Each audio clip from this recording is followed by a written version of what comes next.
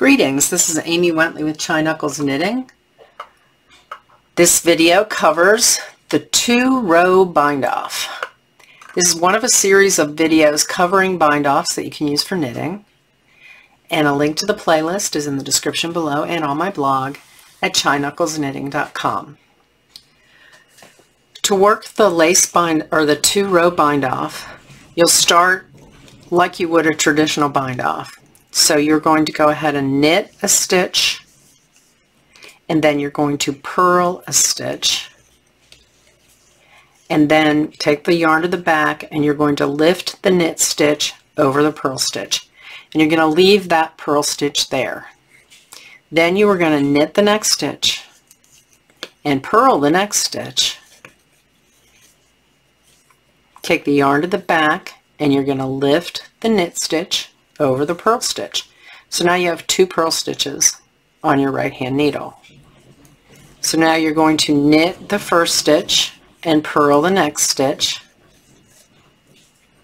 and you're going to lift the knit stitch over the purl stitch, and you now have 3 purl stitches on your needle.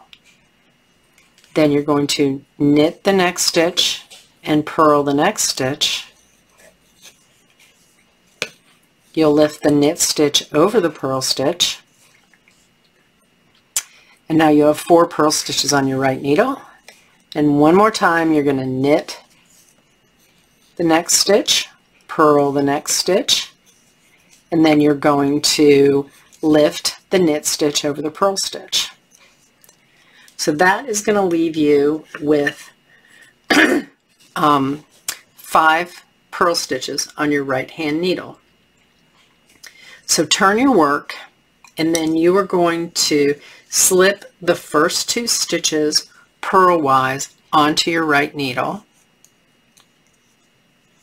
and you're going to lift the first stitch over the second stitch, and then slip the next purl stitch purlwise and lift the first stitch over the second stitch, and slip the next stitch purlwise and lift the first stitch over the second stitch, and then slip the last stitch purlwise and slip the first stitch over the second stitch.